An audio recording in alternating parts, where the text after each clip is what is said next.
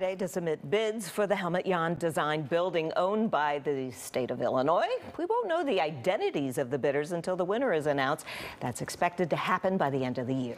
IIT professor and former Sun-Times architecture critic Lee Bay joins us now to talk about the future of this iconic 17-story building in the Loop. Lee, thanks for joining us. You don't want it shut down. You want it to be reused, right?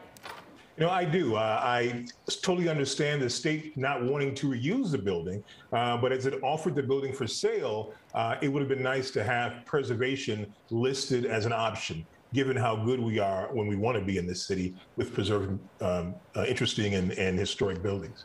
Lee, you wrote an article very, very critical. You were very passionate about it, and I'm paraphrasing this on your May article, but you kind of said, what's next? Starve rock and we're going to put a condo building on it?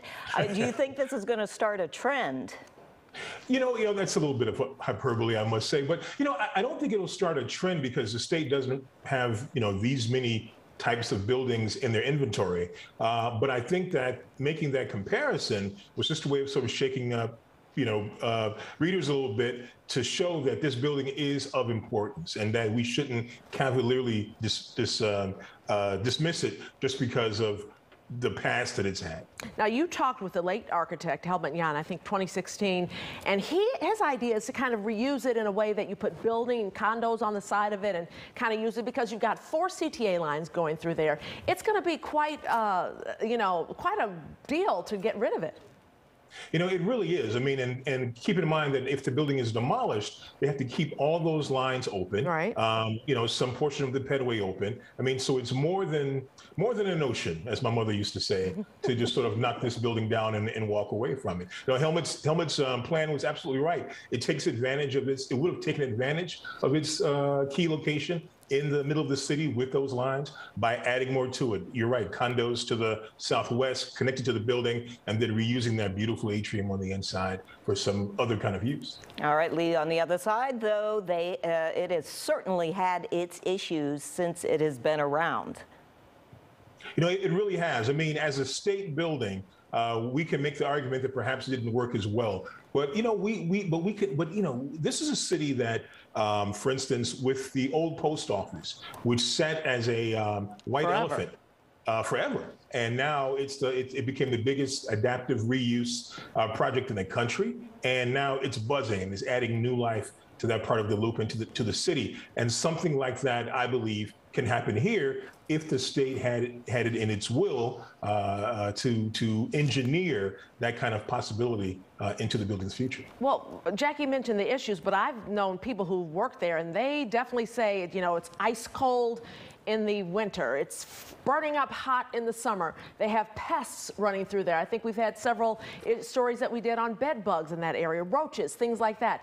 It's kind of a mess. It is. And again, as a state building, if the state doesn't want it, and it clearly doesn't, and it moved away, fine. But as a reused building, a developer can come in and obviously fix all those problems. I used to work at the old post office downtown in college, and I can tell you the things that ran through that building might not be mentionable during family hours. Please, Lee, don't mention it. Don't mention, but they can be fixed. They can be fixed. They can be fixed, but to who's going to pay for that?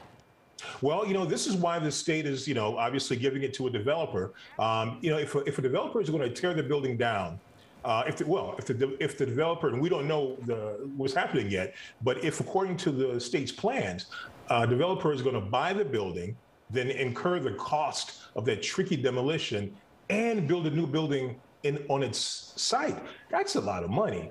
And so the idea of preserving this building, reusing it, I mean, whoever's going to touch this site is going to spend, $900, $1.5 billion easily. If it goes according to plan, that money could easily be used to restore the building, to give it new use, or at least to investigate the restoration and reuse of this building. All right, Lee, I think we'll be talking to you again very soon once we find out who this developer is. Thank you very much for joining us, Lee Bay. Thank you. Coming up, how today's Game 4 post